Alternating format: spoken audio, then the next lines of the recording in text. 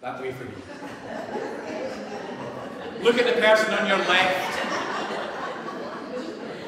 Have you caught sight of who's behind you yet? Or in front? We are the people of God. We are not the only gathering of God's people today, for there are gatherings already going home, having had their morning worship, and some are only waking, looking forward to it. But we are a people of God, and He is here for us, to listen to our praise and worship, to hear what we pray for, to listen and to bless, to challenge and to comfort. For we are not just a people, we are the children of a loving God. Our opening hymn this morning, Just as a Father Shows His Love.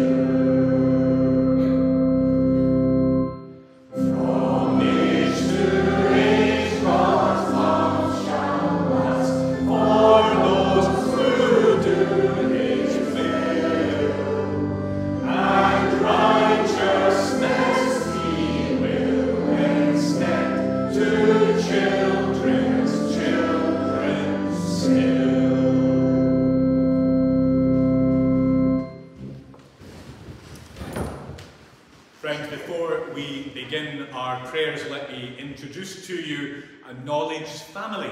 Knowledge is preaching this morning, and for that, thrilled patient Patricia has come down to Duntocher to see and hear him here and meet you as well. So we're delighted, Knowledge, that you're with us this morning. Patricia, we're glad to see you, and your boys, the older boy is Theo, and the younger Liam. So we're delighted to have all the family here this morning. And we have another visitor, but I won't mention her name on the internet. But we're glad to see her here and hope that together we feel like we belong through Jesus. Let's pray. Lord God, how time passes. It flashes past. Weeks of school holidays begin to tick their way through. 3 weeks into July, halfway through. The years flash past. We see our grandchildren grow, hurrying through childhood. We see our family growing older and are surprised when we look in the mirror and discover that we have too. We know that history turns, it seems, ever more quickly. But you are always and will always be a God of strength and might. Your arm is always strong to save. You are always ready to hear us. A whispered prayer, or a called out cry. Father, you are the eternal God, the same yesterday, today, and forever. Lend us a little of that brand new spark, that we may tell you how we love you, and sing it like the moment we first came to faith and knew that we believed. May that spark give us the excitement of faith to remember your Son came to seek, to find, and to save each one of us. And in the name of your Son Jesus, we gather together again. Besides the friends whom we have gathered in worship with over decades, and besides those whom we sit more closely with, now that so much has changed on Sundays. And we offer a welcome to those who are new, for they belong to you too. And that familiarity means something is new, but still connected to the Ancient of Days and the God of boundless tomorrows. Help us be open to the work of your Spirit, that we may sing with pleasure and welcome those on our right and left, in front and behind of us. For together we become more than any one prayer or one song. Here, God's people gather to tell the world all this matters. Amen. John, will you come forward to read our gospel for us this morning? Morning. Our reading this morning is from Mark chapter 7, verses 24 to 37. Jesus honours a Syro-Phoenician woman's faith. Jesus left that place and went to the vicinity of Tyre. He entered the house and did not want anyone to know it, yet he could not keep his presence secret. In fact, as soon as she heard about him, a woman whose little daughter was possessed by an impure spirit came and fell at his feet. The woman was a Greek born in Syrian Phoenicia. She begged Jesus to drive the demon out of her daughter. First, let the children eat all they want, he told her, for it is not right to take the children's bread and toss it to the dogs. Lord, she replied, even the dogs under the table eat the children's crumbs. Then he told her, for such a reply you may go, the demon has left your daughter. She went home and found her child lying on the bed and the demon gone. Jesus heals a deaf and mute man. Then Jesus left the vicinity of Tyre and went through Sidon, down to the Sea of Galilee and into the region of the Decapolis. There some people brought to him a man who was deaf and could hardly talk, and they begged Jesus to place his hand on him. After he took him aside, away from the crowd, Jesus put his fingers into the man's ears. Then he spat and touched the man's tongue. He looked up to heaven and with a deep sigh said to him, Ephphatha, which means be opened. At this the man's ears were opened, his tongue was loosed, and he began to speak plainly. Jesus commanded them not to tell anyone, but the more he did so, the more they kept talking about it. People were overwhelmed with amazement He has done everything well, they said. He even makes the deaf hear and the mute speak. Amen. May God add his blessings to the reading of his words. Thank you, John. At the beginning of May, the whispers that nobody really wanted to give full voice to said, I don't know who'll come to the village hall. That's what I was hearing, and there was fearfulness about it. Look, nobody expected this, the strong attendance of so many members. And I have to say, that's your doing, because you have talked about what you have experienced, and others believed you, and came, and found, yeah, it works. It's not the same as being in a church, I know that, but it works. We praise God, and we do it together. Well done. Look what your message did. In a moment, I'll tell you a little bit more about the invitation you've received. But we're going to sing first a song. I hear the sound of rustling. It's a song about mission and a song about the Holy Spirit, that wind of God, that breath that moves unseen, going ahead of God's people to do the job of telling one another. I can sing it quite loudly, so you can hide behind me if you're not so familiar with it. But we'll just give it a go. Thanks, Hilda.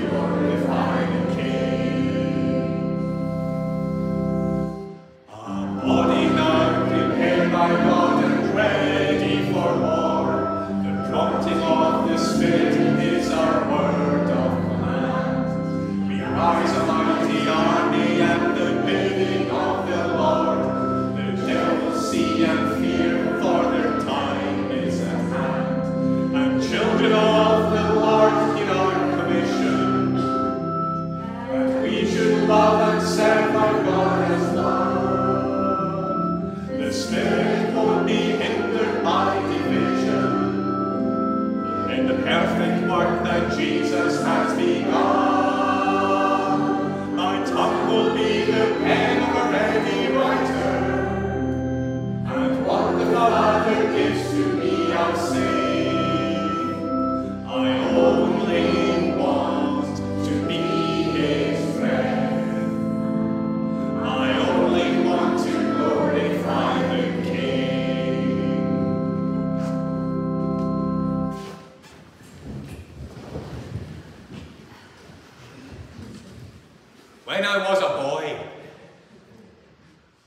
You wouldn't believe the ambition I had.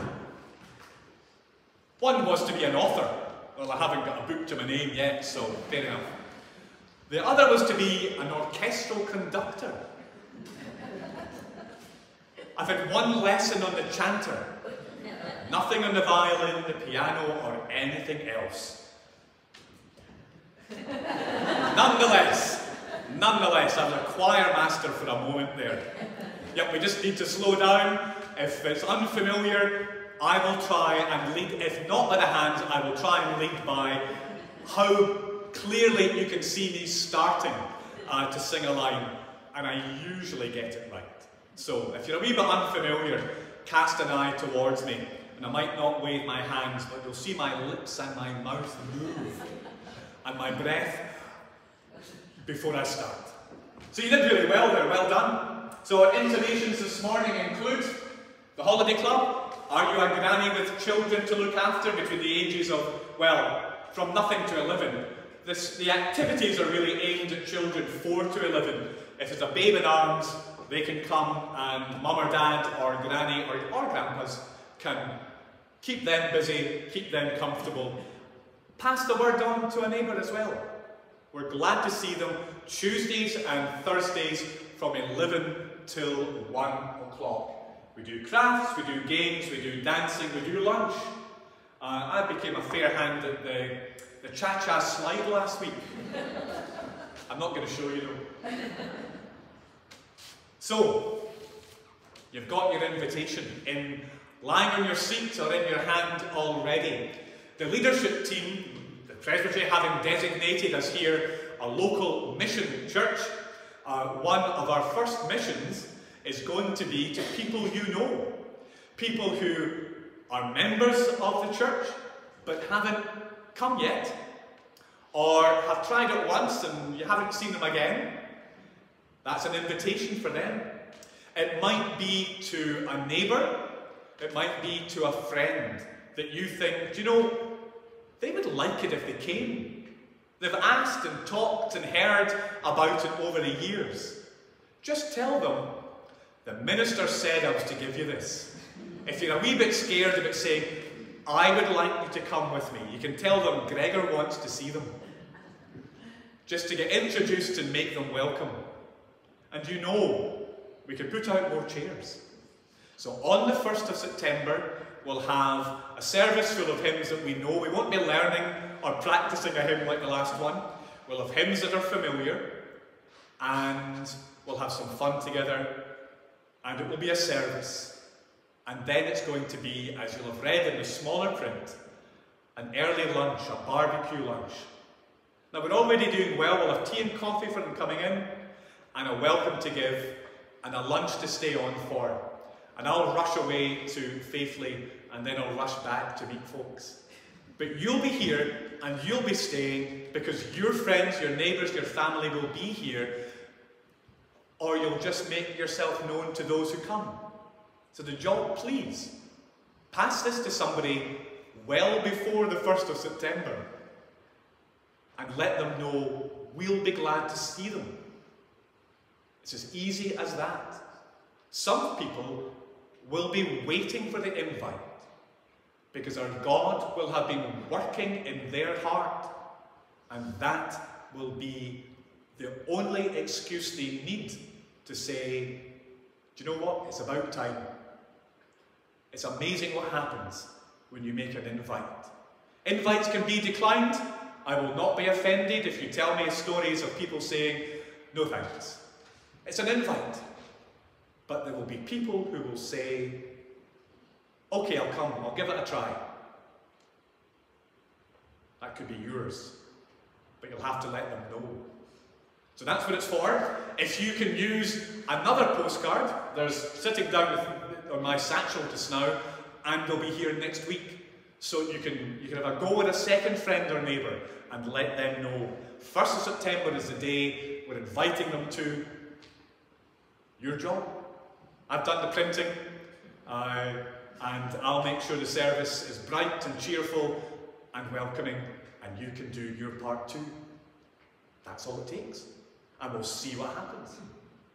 So, our next intonation. Walk and Talk is happening. Some folks here have been at it, so if you want to find out more, ask who's gone to Walk and Talk.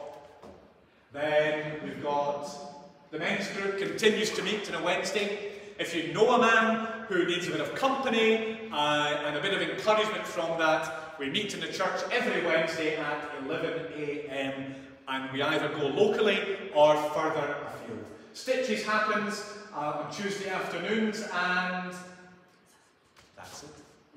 Okay, well, I'll put my invitation in my pocket, and we will sing together. We've got the Stuart Town in? Yes. Already. The Guild are going to have a pop-up choir, and they're going to sing the following song at it. So I thought we should include it, just so at the next Guild meeting, the Guild rally, it's the get-together. Rossi? No. No? Which one?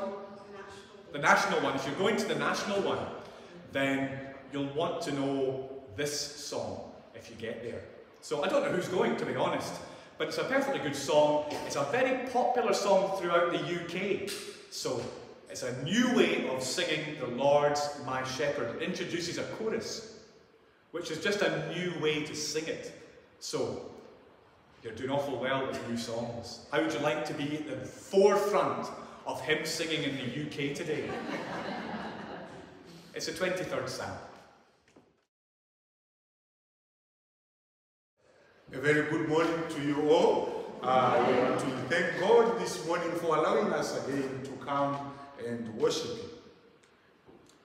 Our text this morning, we read about two stories, the Syrophoenician woman, and the next is about someone who was deaf and could also speak, and Jesus healed him.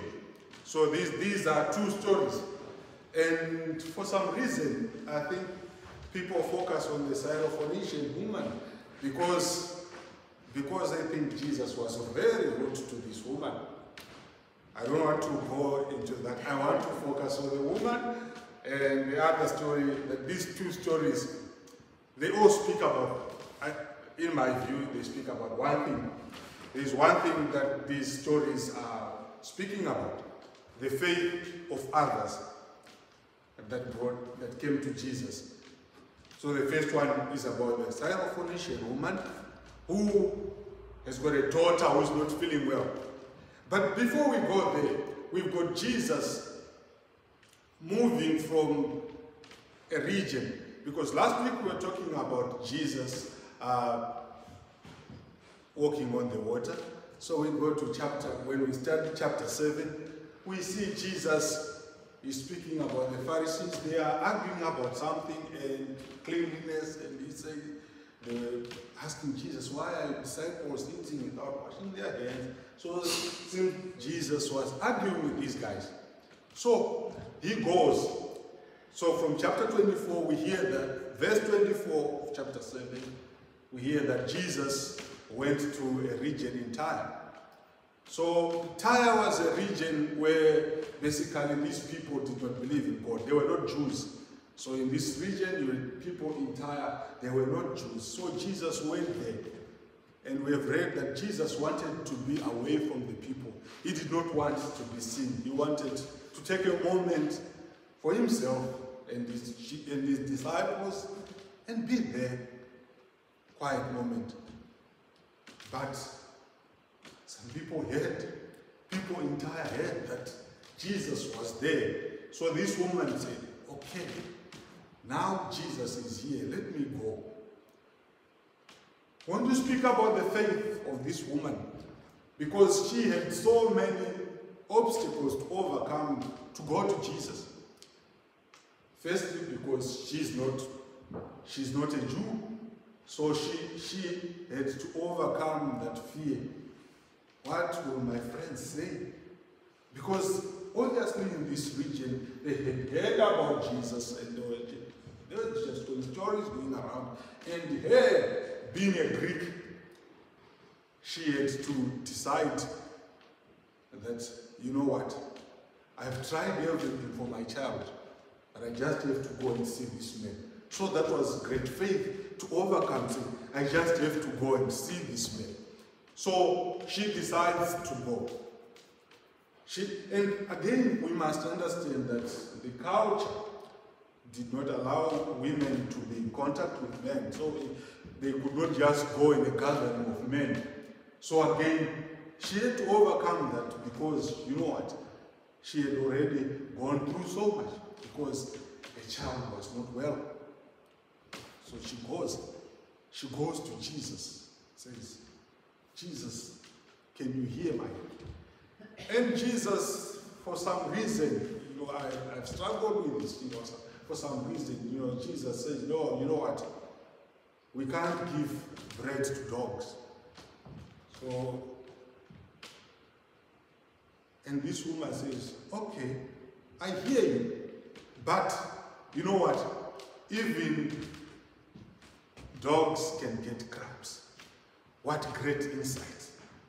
This woman realized that, you know, she had no reason. There was absolutely no reason why Jesus could heal this little girl. And this woman, the odds were stacked against him. Because what Jesus said, probably it's a metaphor that was known within the region, and she knew that, you know, this, I will not win this argument. But then she decided to turn the tables on Jesus and said, oh, yeah, I know that. But you know, even dogs can get the crumbs from the table. What great faith. This is the faith that we need in these times. And Jesus had spoken about this. If he only had faith like a mustard seed. And this woman said, I just need the crumbs. Just those crumbs are enough. So again, Jesus is saying to this woman, you are not allowed to have what is for the Jews. And the woman says, I understand that. But because you are God, even those that are outside, those that are far away, that are in the margins, can always get some little food. So friends, while we are here, there are so many things that are coming against us. There are so many things that are stacked against us as a church. As a local mission church in this place, there are so many things that are stacked against us.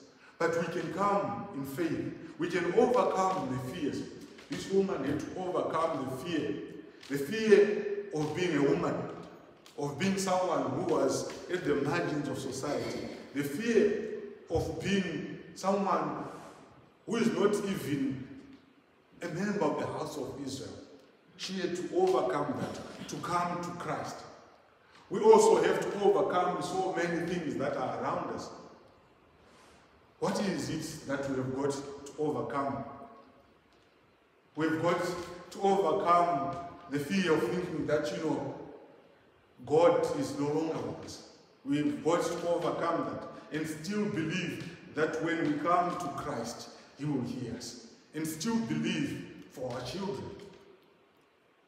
When we think that we used to have a big church, when we think that we used to have so many children coming to church, and now we don't see them. We have got to take courage from this woman who decided to go to Christ when the odds were against him. So even now, we can come to Christ. We can come to Jesus with all our petitions.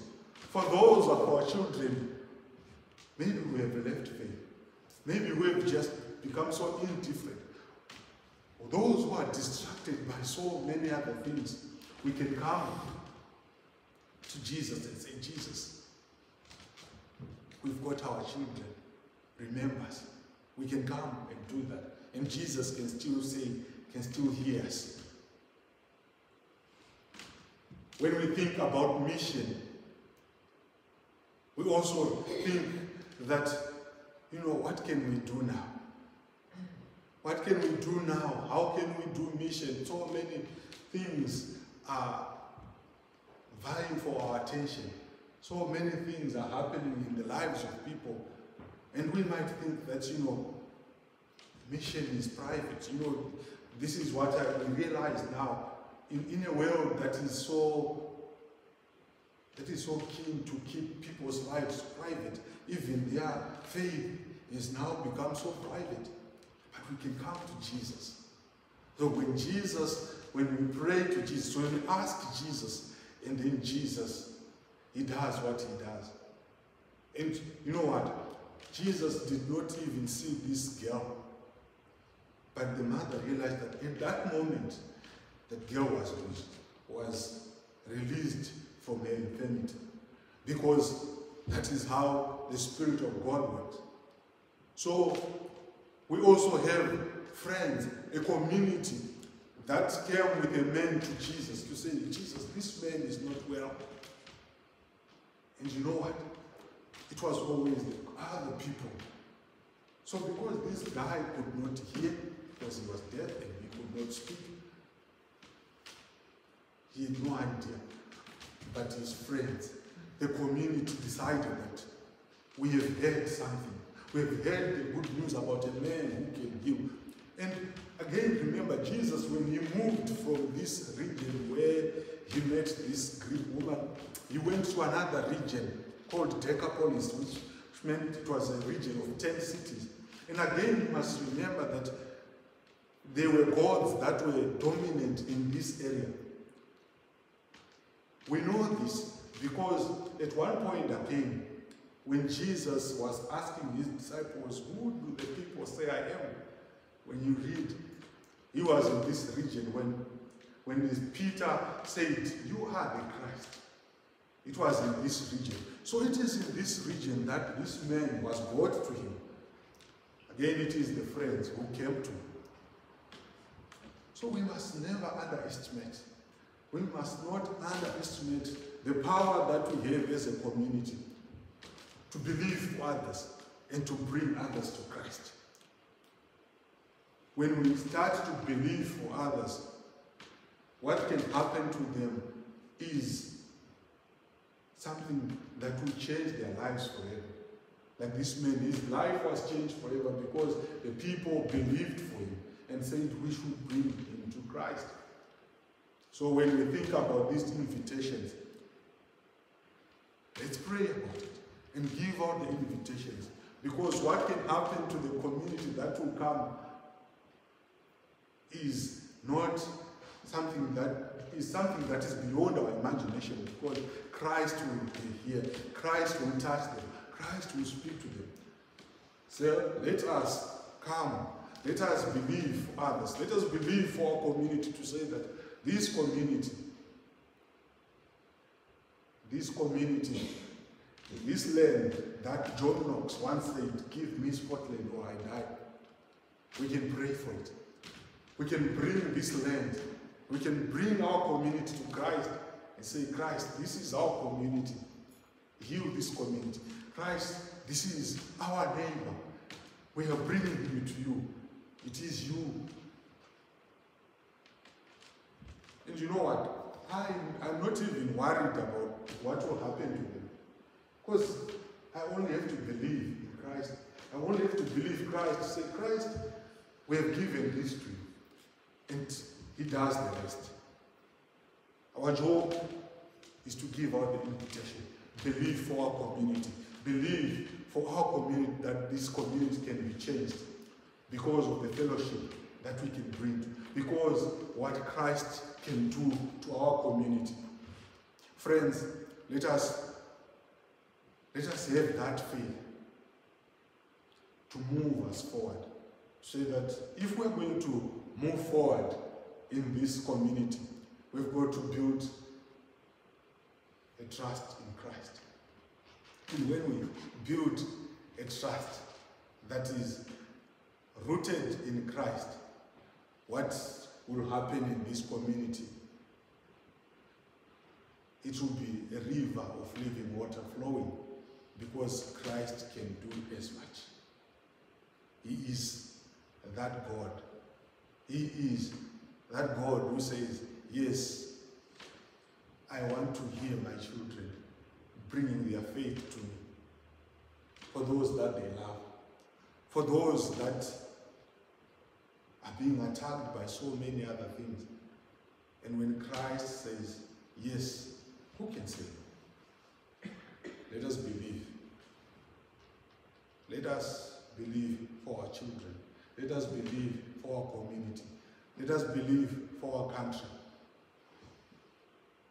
It only needs a few of us to bring others to Christ, to bring others to faith. Let us pray. Heavenly Father, we want to thank you. We thank you that you are always ready to hear us. You are always ready to be there for us and hear our prayers. Oh God, we bring before you those in our communities that have been indifferent to faith. Those in our communities that have got questions of our own faith. But we bring them to you, knowing that you have the answers to their questions. Help us, oh God, even as we pray this morning, that even when we give out our invites, for them to come to worship, meet them when they come here, speak to them even before they come here, for we know you can do that. Help us, oh God, to your faith.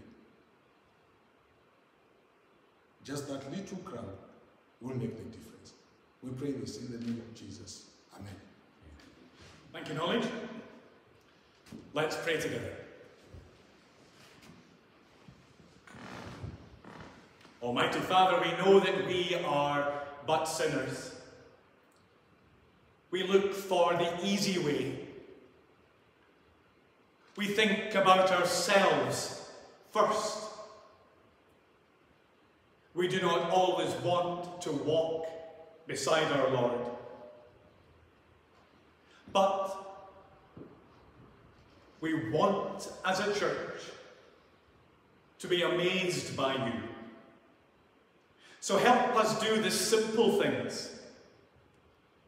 Speak to those whom we know so well and are easy with, and say, you're welcome to join us. And then amaze us. Amaze us by those who accept and who come and are glad to be in your presence, to worship with us and to serve alongside us, that we may learn to trust you better and follow you more clearly, more closely, day upon day. As well as those for whom we are planning to give the invitation, we remember those who worry us. They are mourning. They are unwell. They are struggling with events in their life. We bring them that you might bless them with guidance, with strength and peace. And for those who celebrate, well, we pray that they might be grateful for the God whose hand is open. And as we have given you our offerings this morning, and ask your blessings upon their use, might we ask your blessing on those who do well this week, that they may turn and whisper, thank you, Father. For time rushes by, and it is time to invite our neighbours here. For this is a mission church, and mission is the way of Jesus. Help us to pray together, knowing that we are in this together, and we are in it with you. And so we pray using the words you taught us. Our Father, which art in heaven, hallowed be thy name. Thy kingdom come, thy will be done on earth as it is in heaven. Give us this day our daily bread, and forgive us our debts, as we forgive our debtors. And lead us not into temptation, but deliver us from evil. For thine is the kingdom, the power, and the glory forever. Amen. Our final hymn this morning, a reminder that when we stand up, it is for him and with him. Stand up for Jesus.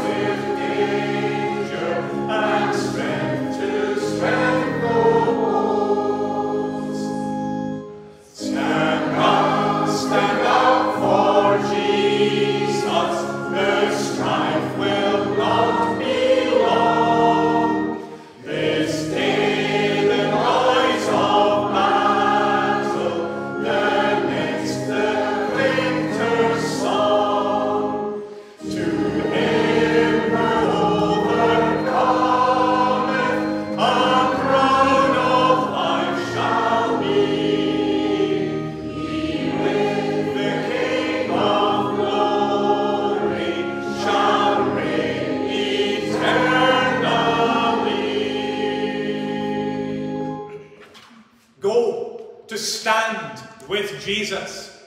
Go to serve the Father, and go to find victory in the Holy Spirit this day and forevermore. Amen.